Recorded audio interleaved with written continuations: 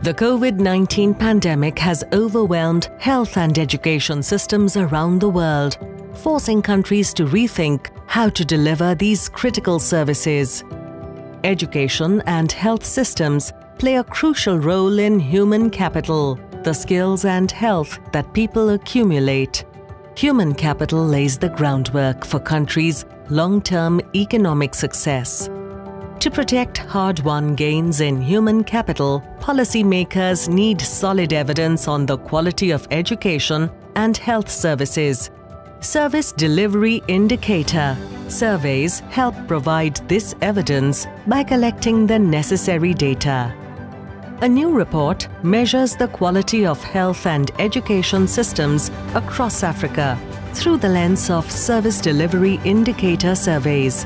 The report finds gaps in infrastructure, equipment, human resources that impact service quality in both education and primary health care.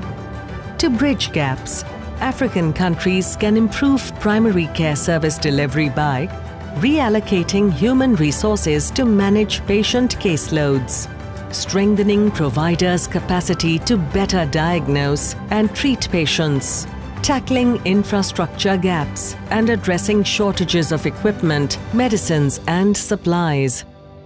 African countries can improve service delivery in the education sector by learning from their top-performing schools, improving basic infrastructure, investing in recruitment, retention, and skill enhancement of teachers.